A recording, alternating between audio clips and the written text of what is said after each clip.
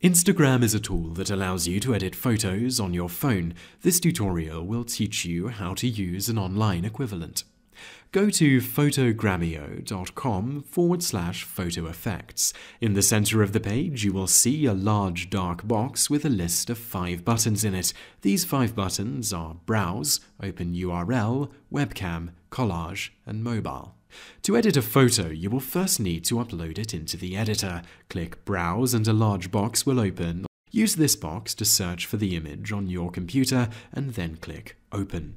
Once you do, the photo will appear in the editor. To edit the photo, you will see 2 sets of buttons. One set is on the top, while the other is on the bottom. On the top, you'll see the buttons Save, Close, Undo, Redo, and Full Screen. On the bottom are the buttons Adjustment, Effect, Overlay, Border, Sticker, and Text. On the bottom of the page, click the Effect button. When you select it, a list of 7 buttons will open above it. Select Too Old. A new panel will open with 6 more buttons at the top. Select Agatha and the image will turn black and white. Click Apply to confirm this selection.